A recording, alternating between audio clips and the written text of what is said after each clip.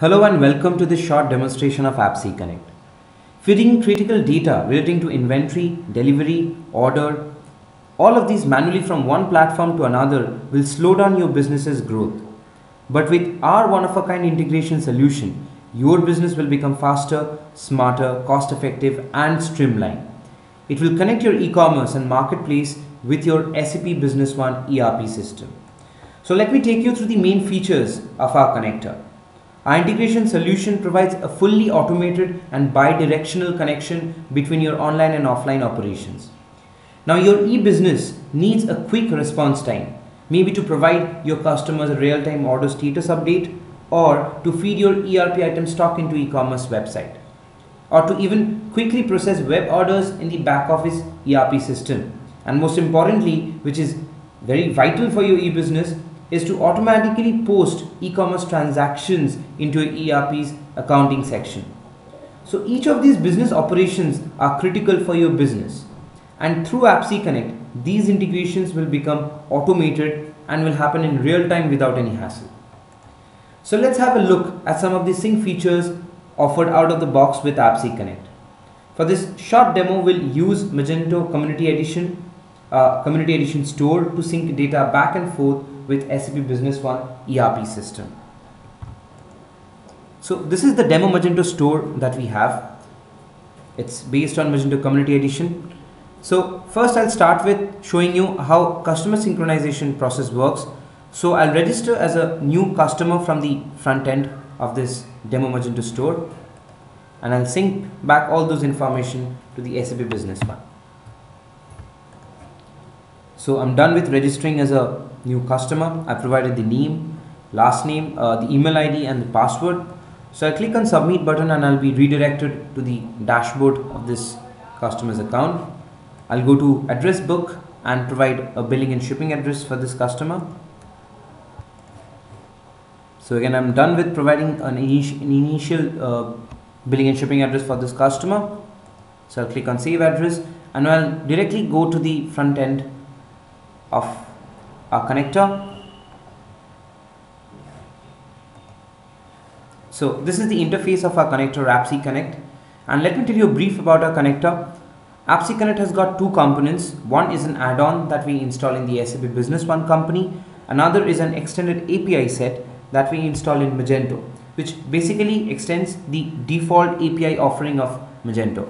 And this is a very lightweight application that we install in the SAP server, which basically provides an interface to configure and control all the sync features of our integration solution.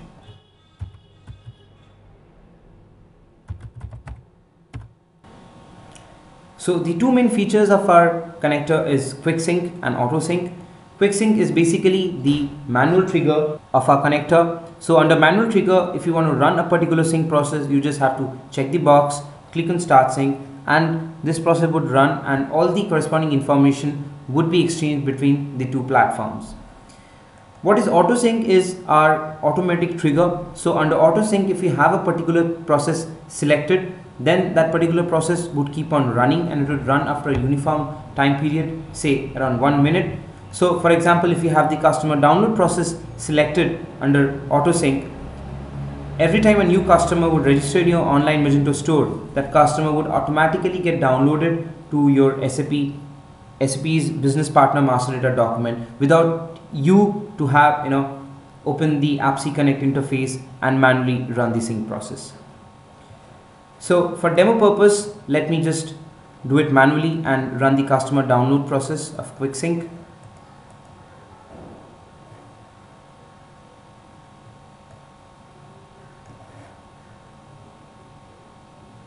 So it's completed. So I'll go to the business partner master data of SAP Business One and I'll open the document for this particular customer.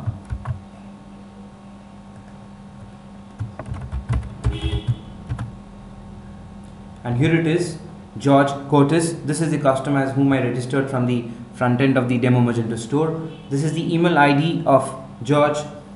This is the web customer group. So now in Magento, there can be multiple customer groups and every customer has to be associated with a particular customer group.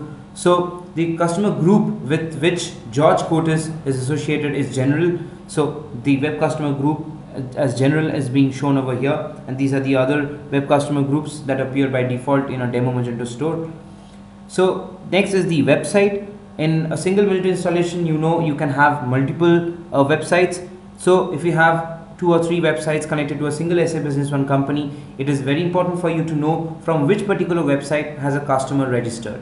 So here in the customer website, you'll be able to see the website's name, the Magento website's name from which this customer is registered. Customer gender, if provided in Magento while registering, can also be downloaded and shown over here. Moving on to the address tab, this is the billing and shipping address, and as you can see, this is the same address that I provided while registering in the Magento store. West Washington Boulevard, block 2, city Los Angeles, and zip code, and even the phone number. And let me remind you, the business partner master data has all the information that I just provided in the Magento store, and this customer synchronization process is a bi-directional process. So in case you have a customer details in a business partner master in SAP Business One, our connector can even upload that to Magento, and an account would be created in Magento and an automated email would be sent to that customer notifying about the account creation in your Magento website. So moving on to the next integration touch point, that is item. I'll show you how I can create an item in SAP Business One, not just with item master data but with web item master data as well. Now web item master data is an extra document that is created by the add-on that we install in SAP Business One. So let me first start off with item master data, and I'll create an item.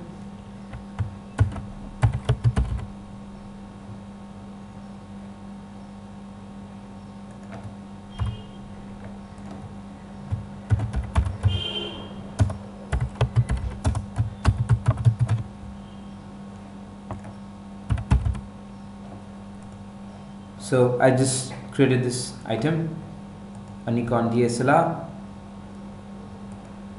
Now I'll open the web item master data and I'll select the same item which I've just defined in the item master data. So as I was telling you, web item master data is an extra document that gets created by the add-on. So the purpose of this document is to maintain extra information, to define extra information that is required to be maintained in an e-commerce platform like Magento. So in this way, I select the same item that has been defined in an item master data, and then I provide the extra information. So for example, the short description, if provided over here in this UDF, would get uploaded to the short description field of Magento.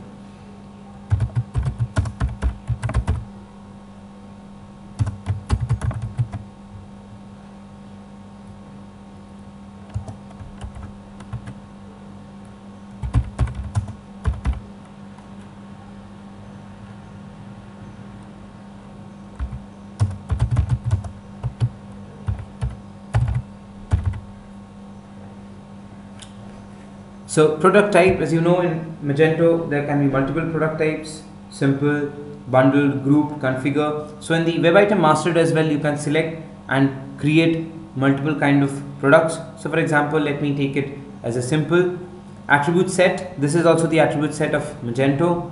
Tax class, these are also the tax classes that are there in Magento, and you can have it all selected over here in the web item master data, and from SAP Business One you can completely define and maintain all these details and have it uploaded to Magento.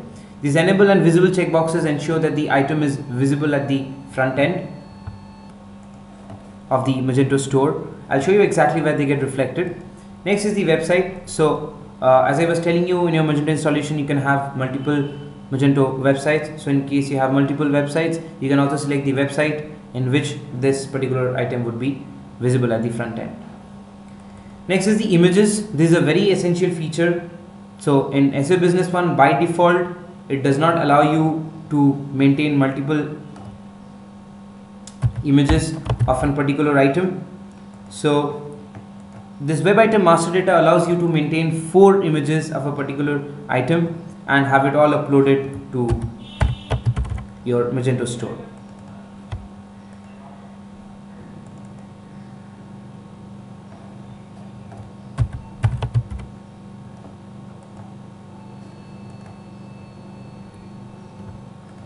So I provided 3 images for this particular item. So one would go up as small image, another as image in the gallery, another as the thumbnail. So moving on to the attributes tab, in Magento you have multiple attributes and attribute values. So all those parameters and options are provided in the web item master as well, and you can use them to define your item in details. So for example, I'll just select the attribute color and the attribute value black, and I can even define the category under which this item would be visible at the front end of the Magento store. So I just store DSLR, which is a subcategory under the main category camera. So I'll just add this product now, and I'll head back to the interface of our connector to run the simple product upload process. So I'll just move on to the SAP to Magento tab and then run the simple product upload process.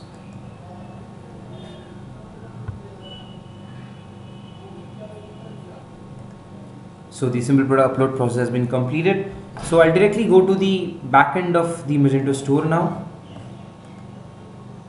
and go to the catalog, and here as you can see, this is the product that I just created in the web item master data and item master data of SAP Business One, Nikon D5200 with the price tag of $800. So if I just log in, I'll be able to show you the short description as well. So this is the short description that I provided in the web item master data, and this is the attribute color and its value black that I selected.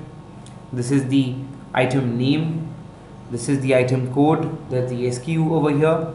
The weight I forgot to provide, but if provided in the item master data, that as well gets uploaded. Now there were two checkboxes, if you remember, one was enable and another was visible. So that enable checkbox gets reflected over here if checked as the option enable selected over here. The visible checkbox, if checked, appears over here as catalog search. Moving on to the price, as you can see, this is the price 800. This is the tax class that I selected in the web item master data. Moving on to the images tab, these three are the images that I provided. So as you can see, one is the base image, another is the small image, another is thumbnail, just as I selected in the web item master data. So inventory has not been provided yet. I'll just show you the category now. So under camera, as you can see, the DSLR category is the one having this particular item listed at the front end. So now I'll get back to SAP Business One and I'll just provide initial stock for this particular item, and I'll show you how that as well can be uploaded to Magento. So I'll go to inventory and generate a goods received document.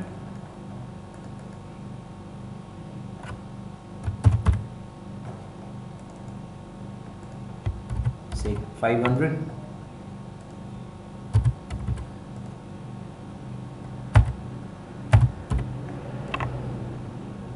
I'll add it. So I have an initial stock of 600. I'll run the stock update process. So the stock update process is complete.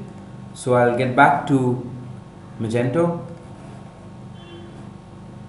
and go to the inventory tab and just refresh the page.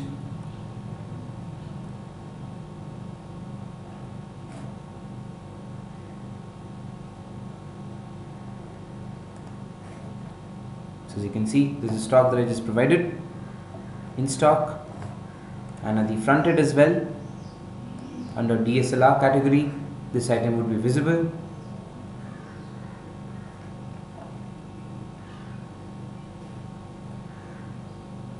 Nikon 5200 DSLR.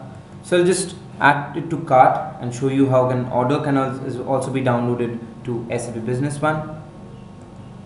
So tax amount has also been calculated. It's 866.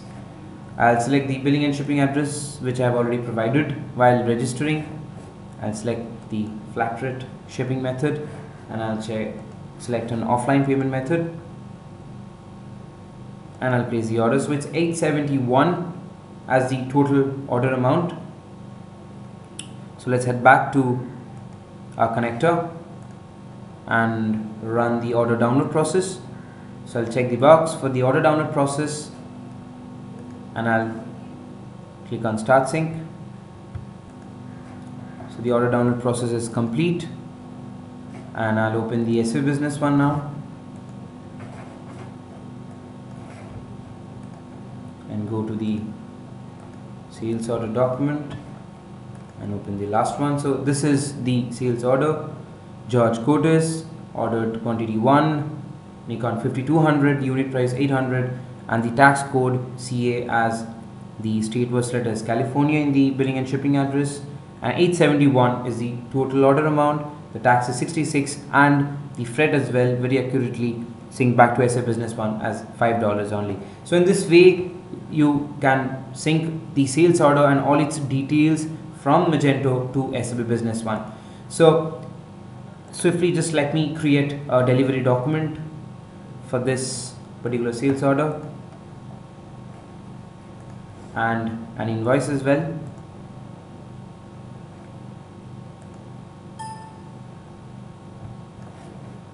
So I'll just click on the add button, and invoice got created as well. So I'll run the delivery upload and the invoice upload processes of our connector. So now I'll run the delivery upload process first. So as you know, when an order gets placed in Magento, by default the status of the order is pending, and when the delivery is uploaded, the order status changes from pending to processing. So let me just go back to the Magento, the backend, and if I go to sales orders, as you can see, the status is processing right now because the delivery has been uploaded. So as you can see, this is the shipment, this has been uploaded, and while uploading delivery from SAP Business One to Magento, if the shipment tracking ID is provided in the delivery document of SAP Business One, that as well gets uploaded over here and shown over here. So moving back to the connector, I'll just run the invoice upload process now, as I've just created the delivery and the invoice consecutively in the SAP Business One. And I go to Magento and I go to sales orders again. I'll be able to see that the status has changed. So as you can see, the status is complete now, which was previously processing. And if I get in and go to the invoices tab, you can see the amount has been paid. So in this way, you can sync the sales order, customers, your delivery, invoice, everything to and fro between these two platforms. There are other features as well, which we'd definitely like to show you if you are interested in our connector. So for more information, you can visit our website. Also, you can drop us a mail at corp@insync.co.in. For a quick word, you can call us directly on any of these 3 numbers. Hope the video was informative for you, and follow us on Twitter for regular updates. Thanks for your time.